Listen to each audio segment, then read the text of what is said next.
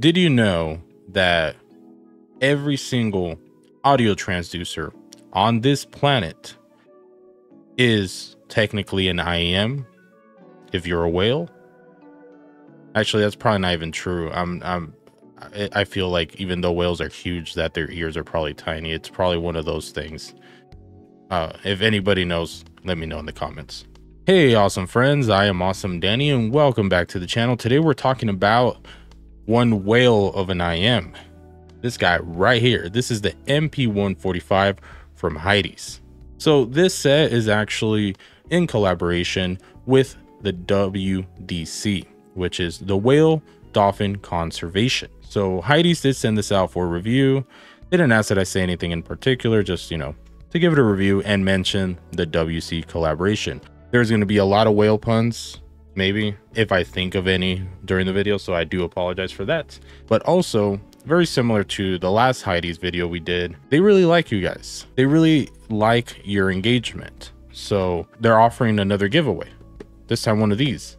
So we're going to give away an MP143 to somebody that comments on this video. So if you want a chance at winning one of these, just leave a comment and I guess just be somewhere that Hidizs can ship to. So Earth, I guess. So in the comments, just go, I don't know, say hi or leave your favorite whale fact and we'll go from there.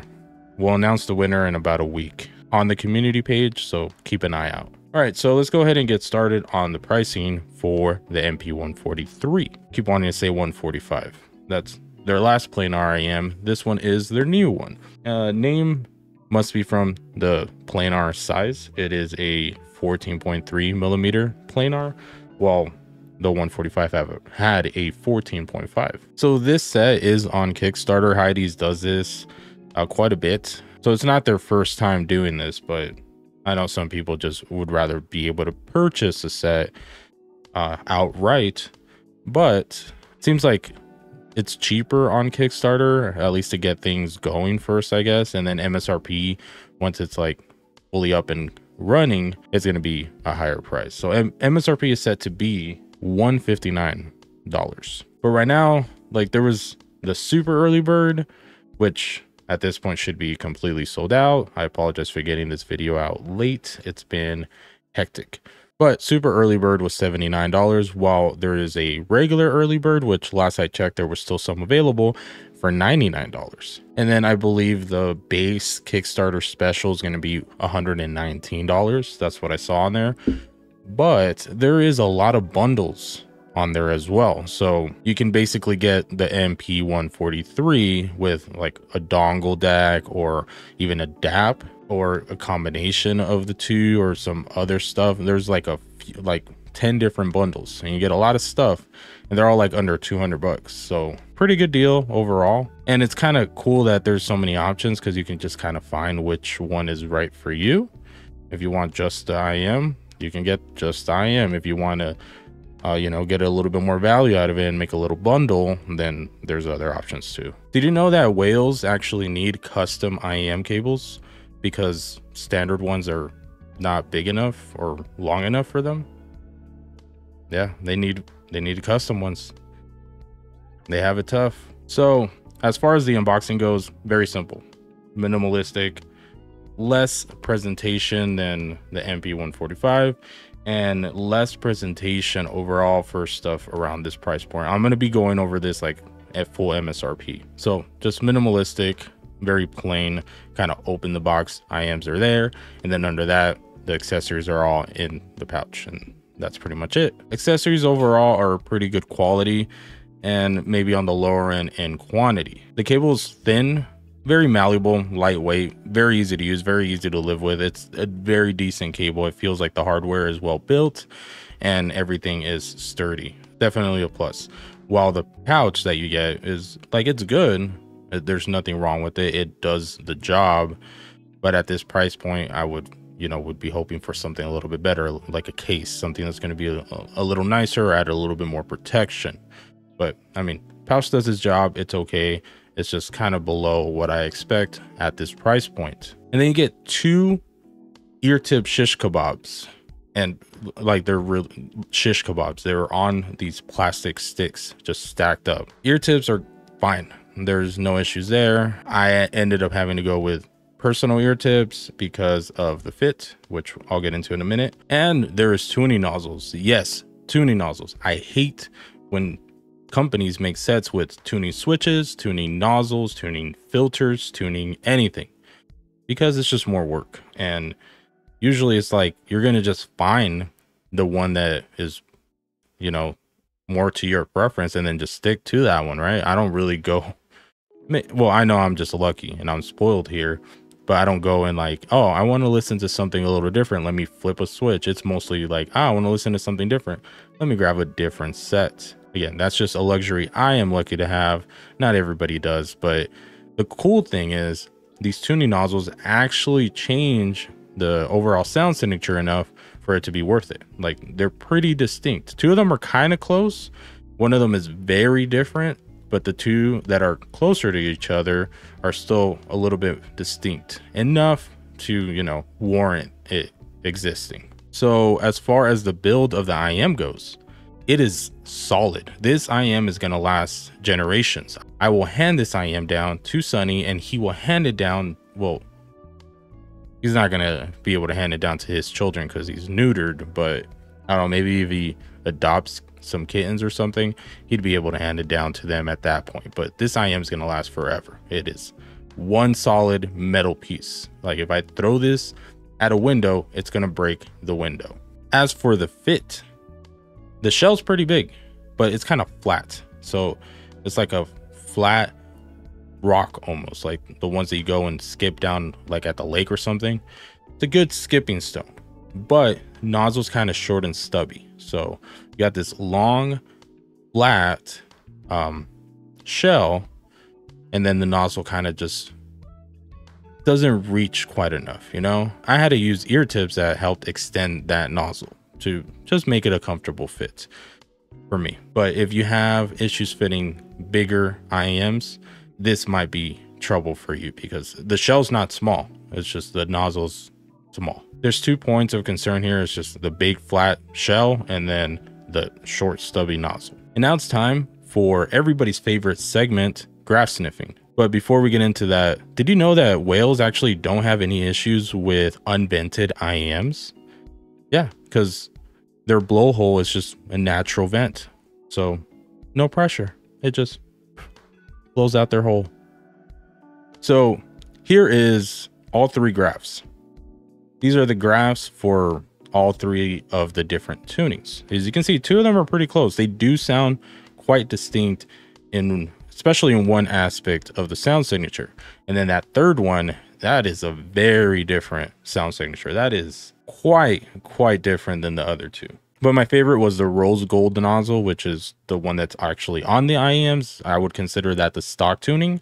That was my favorite one. Then the other 2 were about the same. But so we're going to go over the review based on the rose gold nozzle, and then I'll mention here and there how the other 2 nozzles were different. So let's go ahead and go over my sound signature keywords, and then I'll have another whale fact for you guys right after. So my keywords are technical, shallow, high definition, refined, and roomy. Overall, I felt like Hidizs really learned about, you know, some of the usual planar IEM shortcomings that we see and come across, and really helped, you know, build on what they did with the MP145. Like, I personally, I'm not a huge fan of planar IEMs. I don't search for them. I don't use them very often.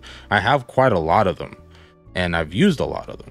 I'm familiar with like what they are and what they do, and I think they're good at what they do, but there's other aspects of them that they just don't vibe with me too much. But MP145 was a big step in the right direction, at least for me, in, you know, covering up those shortcomings. And MP143, in my opinion, really builds on that. Like, this is another step in that correct direction. Did you know that WHALES' favorite video games are gotchas?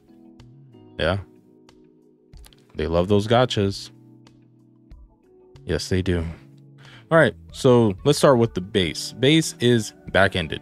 What I mean by that is that there's less focus on the impact and thump of the mid bass and more so on the body, rumble, and slam of the sub bass. While this set has adequate note weight, like it doesn't feel thin. Overall, the viscosity is like not there. Like there is amazing texture in the bass. Like it's so well defined. There is good texture and there is a lot of detail that you can find and follow within the bass. But like I said, the viscosity is not there. It's a very light bass. It's a little difficult to explain because to me, there's, you know, multiple dimensions to bass. It's not just like a lot of bass. Yeah, like there's quantity, then there's quality, and then there's the characteristics of the bass. So it has a good amount of quantity in the bass, especially sub bass, except it just still feels a little light. It's a little thin and easier to cut through. And that's just an aspect of planars, in my opinion. So far from my experience, that's just what they do. Like, even if they have a lot of bass, even if it's really well textured, well defined, usually it's just kind of light. But overall, I really like the bass on this set. Like, it's actually really, really fun and plays my library really nice. Mids are smooth, a little bit of airiness. They are towards the thinner side, not too thin though, but I wouldn't consider them, you know, completely full and lush, and that lightness still comes into play here. Male vocals are okay, like they just sound kind of even, more so neutral, while still being a little bit full, but they don't extend into that more lush presentation. Female vocals, very similar, a little bit of air to them, so a little bit of airiness and liveliness, but not a whole lot of body or huskiness. Treble was actually very pleasant on these. It's shimmery, it's sparkly, you know. Some people might think it's too much, but it extends very well. It's not harsh or grating. It is a little bit more refined than other planars that I've heard, including the 145, but it is adequate. It did its job. So when you go into the other nozzles, the one that's close to it, which is the silver nozzle that is close to the rose gold one, it adds a little bit of extra energy in like the mid treble. So it makes things a little bit sharper, more defined, but it does get close to sibilant, especially with my music library. So I could see it being something nice for people that want that extra definement and that extra intensity in some other type of genres that aren't as, you know, crazy as K-pop.